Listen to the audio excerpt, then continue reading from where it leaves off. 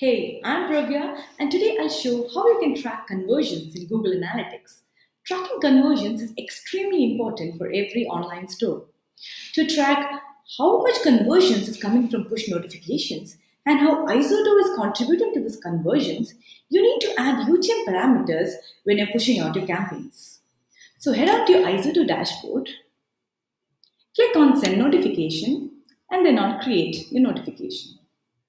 Here you can see the UTM and the notification expiry. Click on that.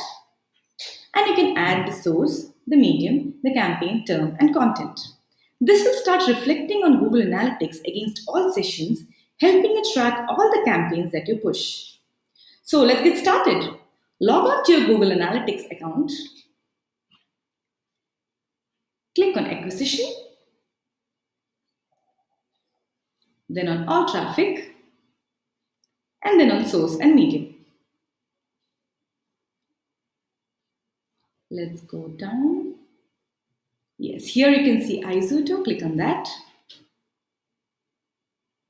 So now you can see the conversion rate, the transaction, and the revenue Isoto contributes to.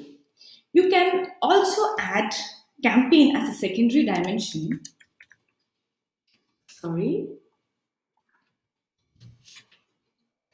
As a secondary dimension, right? So with this, you can know which campaign performs the best.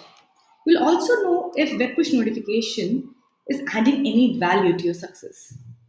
So that's it. If you have any doubts or if you want to know how web push notifications can help you convert better, just ping us on chat. You can also see how you can integrate Google Analytics and know your subscribers better on the link mentioned below. It's a video that we recently did.